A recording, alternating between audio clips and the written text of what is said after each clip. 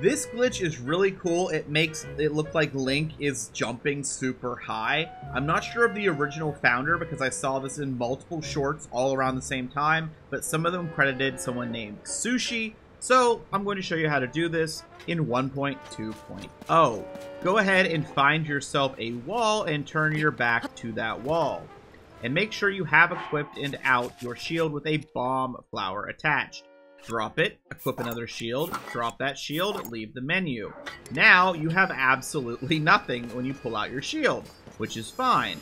So what we're going to do is we're going to take out our shield, we're going to jump with X, and then we're going to press A. And we bounce, and we bounce, and we bounce. And you see now I'm taking some damage, but it's not doing as well as there we go. Now we're getting some distance here. And it's all about how long you can stay alive. So if you dupe yourself a bunch of fairies, or you can go press start, like right here I'm going to press start. I'm going to eat some food. I'm going to re-hold ZL, so when I let go of the menu, I'm still holding it, and I can keep going.